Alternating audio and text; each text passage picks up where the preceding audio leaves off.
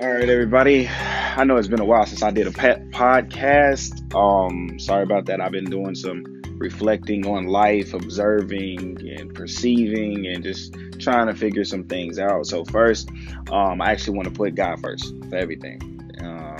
All things go to God, and that's kind of a movement that I want to start.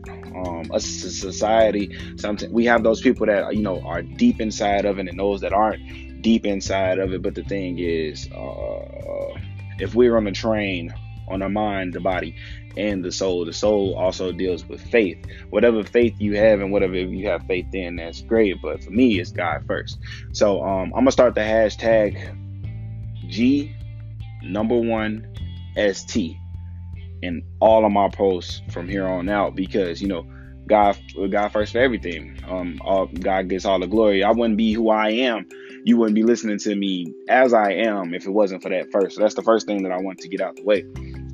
So this podcast is actually talking about genes. What do you have in those genes? Now, I'm not talking about the pants that you have on your body. I'm actually talking about in your genetics.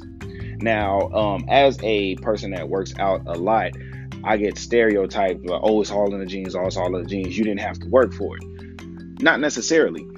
Now, what's inside of my genes is a couple of things, such as high blood pressure, obesity, anger problems. I have all those things inside of my genes. Now, what is inside of your genes does not depict the type of person that you are or can be. What you want to be is what you will become. Simple as that. What you want to be is what you will become. Now, when I say that, think about, it's going to get a little scientific right here. When we have two